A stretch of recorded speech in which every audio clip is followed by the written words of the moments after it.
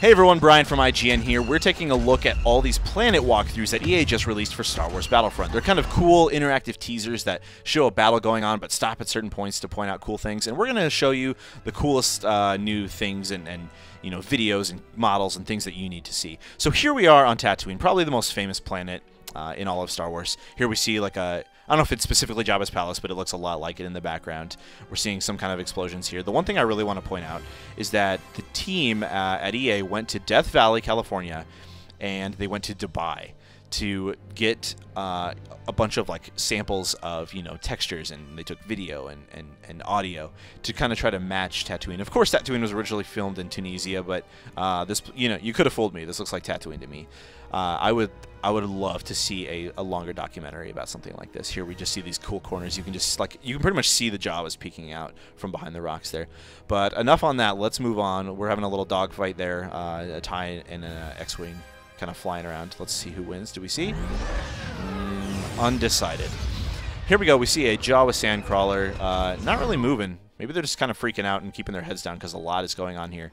One thing I want to point out, you know, Obi-Wan says, oh, it's only Imperial troopers are so precise. Yeah, they hit a thing the size of a building. It's not that hard. Come on, don't give them that much credit. The one thing I want to point out here is the TIE Interceptor.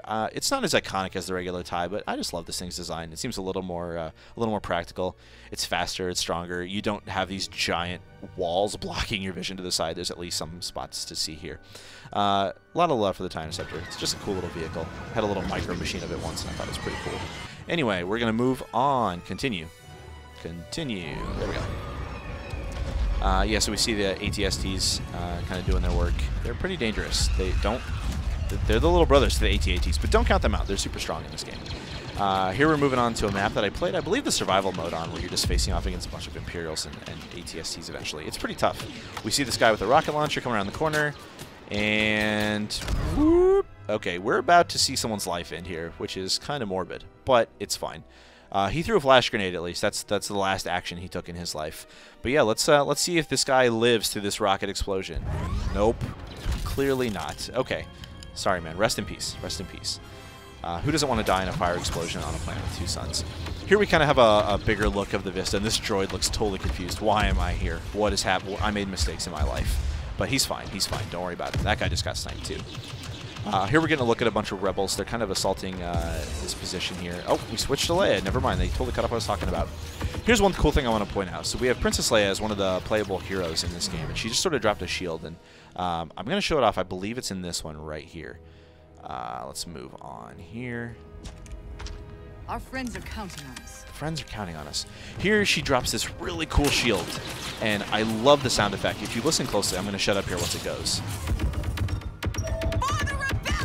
That sound is so good. It's the sound from when the Gungans have their shields up and the Trade Federation droids are just kind of pounding them as they're trying to, you know, keep the Gungans out of Naboo.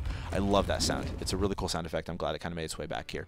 One other thing I want to point out, Boba Fett, obviously, we got to give him some love. Boba Fett, pretty cool guy. If you look at this video of him playing, we've looked at some of the other heroes on the other planets. Heroes and villains, of course. But he has this jetpack, and the mobility looks kind of crazy. I mean, we're going to see it a few times here. I'm going to let this one play a little longer than I normally would. Like, there's he gets a ridiculous height advantage. He has a flamethrower. He has this rocket pack. As this video goes on a little more, he makes this jump that I wouldn't have believed he could have made here, but apparently he has the ups for that. Here we go. He kind of like makes it over this hole and then keeps floating. I don't know. He seems super mobile, much more so than the other like sort of power characters. I'm really excited to play as him. Moving on. Leia versus Boba Fett. Let's see how that goes. No clue. Here we're sort of in like a hangar-looking area.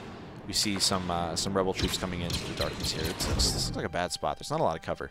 And this one's just sort of one of the simpler ones. You know, do you want to check out their weapons? Do you want to see what's going on?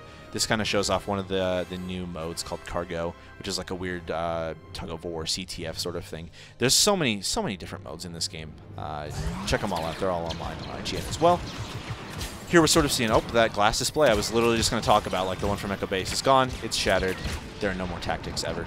Here we kind of are in this little tunnel, and we open up here to what looks like a Tusken Raider camp.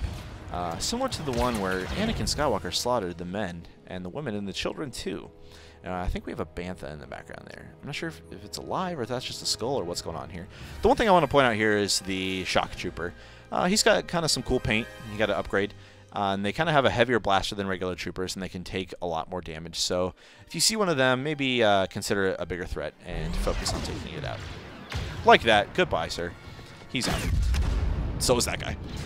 Here we're moving on into a sort of looks almost like the Lars homestead. Never mind, we're gone from there now.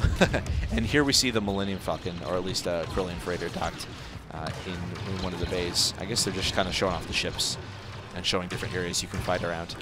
But here we're gonna see a trooper. He pulls out this rocket launcher and nails. Was that? Wow, some very poor soul. The main thing to point out here is, here we have these troopers, and you can see their little guns. Look at this little gun. This is a little baby gun. A little scout pistol. I don't know. You probably want to pack something bigger than that. I don't know. It might be a Men in Black cricket sort of style thing going on. I'm not going to judge. Let's move on to the infantry turret. It seems like a pretty standard thing. It's like you need a little extra help fortifying an area, or you can't commit bodies to one area, so you need to hold off a door, kind of throw one of these things down. Seems cool. Seems cool. We're going to continue on a little bit, and let's see where it takes us here. Man, this guy, he didn't have the high ground. Doesn't he know that it's over when the enemy has the high ground? We see like a city in the background. We'll get a better shot of that later. This is one of my favorite. This is one of my favorite things to point out here.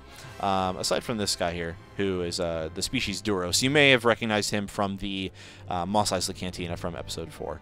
But here we go, the Gonk droid, Gonk, Gonk. Like I love, like clearly built for function and nothing else.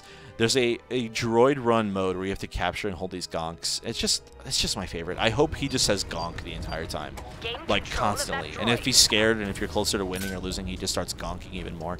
So much gonk going on. And we're going to continue here, but that is the end of the video. And it shows off that city I was talking about a little bit. We're going to take a look at it. But for now, that is our look at Tatooine. We also have close looks at Hoth and Endor and Sullust. And there isn't one for Jakku. Maybe one's coming, but if there is one, we will let you know. But we're going to have tons more on Battlefront as it releases this November. And of course, more on The Force Awakens as that movie comes out in December. We cannot wait. So for more on Star Wars, just keep it right here at IGN.